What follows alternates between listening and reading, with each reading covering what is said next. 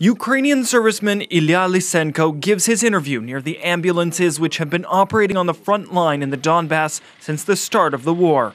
They still have bullet marks on them. Since the first battles, the Ukrainian military was in dire need of medics to provide first aid and transport the wounded to the safe zone or hospitals, as well as of equipment which would be able to withstand daily challenges.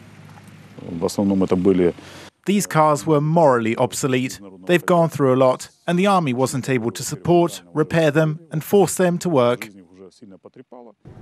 It was then, in 2014, that volunteers came to help the combat medics. Using their own or volunteer cars, they headed to the front line.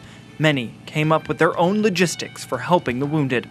Often, civilian crews operated faster than the military.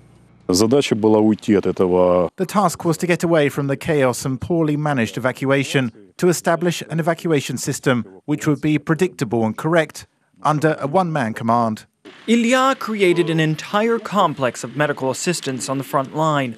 Last year, he signed a contract with the Ukrainian Armed Forces and continued forming the evacuation system. An experimental unit specializing in evacuation was established. It is planned to create a separate rescue center, which will operate both on and behind the front line. We have people who need assistance. We have the tools for it and the vehicles for transportation. What we need is a balanced system to manage all of it.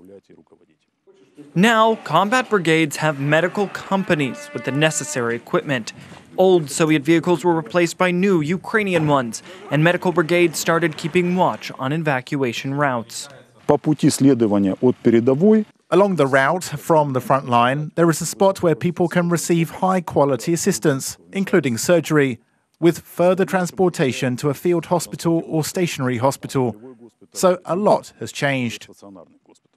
There are still a lot of changes to be made, says Ilya. Now, the evacuation system is in need of professional drivers and paramedics who are ready to put their knowledge and experience to use.